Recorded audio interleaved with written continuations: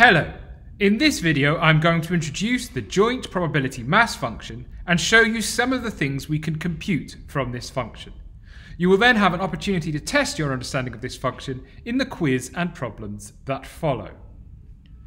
In previous week we have introduced the cumulative probability distribution function for a random variable, and we have noted that the cumulative probability distribution function tells us the probability that the random variable capital X is less than or equal to some small x.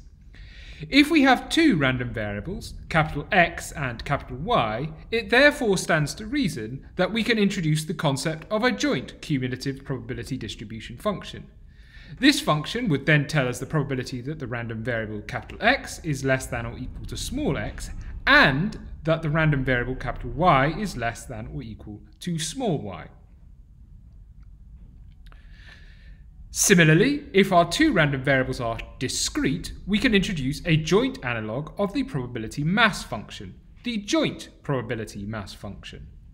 The joint probability mass function tells us the probability that the random variable capital X is equal to small x and the random variable capital Y is equal to small y.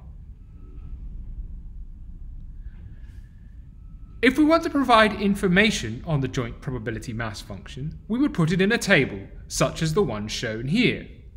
The headings of the columns in this table indicate the values that the random variable capital X can take. The headings of the rows then indicate the various values that the random variable capital Y can take. The values from the joint probability mass function are then contained in the body of the table. This 0.2 here, for instance, is the probability that the random variable capital X equals 0 and the random variable capital Y equals 2. We can recover the so-called marginal distributions for the individual variables from this joint distribution by using the expression shown at the bottom of the slide. These marginal distributions are just the familiar probability mass functions for the two random variables capital X and capital Y. The particular marginal distribution we are calculating here thus tells us the probability that the random variable capital X is equal to small x. Furthermore, displaying the joint probability mass function in the table as above gives us a nice visual way of remembering how to compute this marginal distribution. We simply sum each of the elements in the columns to give a probability that x is equal to a particular value, as shown here. Notice that by a similar logic we can compute the marginal distribution for capital Y by summing the elements in each row, as shown here. The fact that marginals are computed in this way is, I assume, the reason they are called marginals. We write these distributions on the margins of our table of joint probability mass values.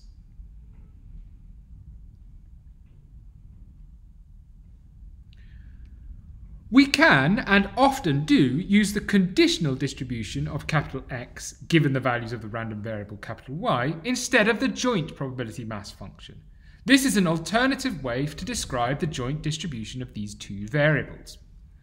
The conditional probability that capital X equals small x given capital Y equals small y, is given by the expression shown at the bottom of the slide. To calculate the conditional distribution of capital X equals x given capital Y equals small y, we thus first need to calculate the marginal distribution for capital Y by summing each of the rows individually as shown here. Once that is done, we then take the elements of the joint probability mass function from the table and divide them by the elements of the marginal. We can thus calculate the conditional probability that x equals 0 given y equals 1 as 0.5.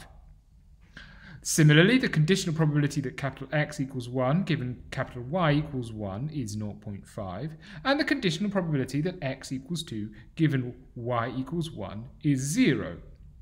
What we have done here is divide the elements in the first row of the table by the probability that y equals 1.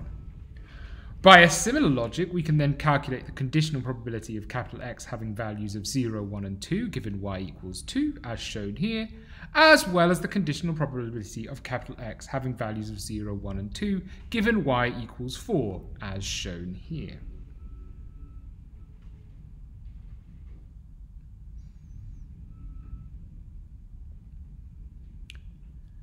Elsewhere in this course, we have learnt about computing expectations. It shouldn't surprise you to know that we can still calculate expectations of a function of a discrete random variable if we are given the joint probability mass function by using the expression shown here. The only difference is that we need to calculate the marginal distribution from the joint distribution we were given in the question before we can use this familiar expression. If we are given a joint probability mass function, we can also calculate the expectation of a product of the two random variables by using the expression involving the double sum that is shown here. Taking this further, we can even calculate the expectation of the product of two functions of the random variable by using the expression shown here.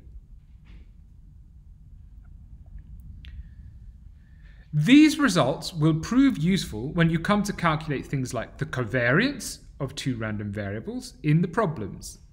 The covariance is defined as shown here, and there are examples of how it is computed on the problem sheet you will have to complete. Lastly, a final quantity that you might be asked to compute is the correlation coefficient. This quantity is defined by the expression shown here. To calculate this quantity, you need to compute the covariance for the two random variables. Then you need to compute the two marginal distributions so that you can calculate the variances of the two random variables in the usual way. The series of computations you have to perform is rather tedious to complete by hand. So in the exercises that follow, I will show you how to do all this first by hand before showing you how you can achieve the same result by writing a short computer program. Thanks for your attention as always, and good luck with what follows.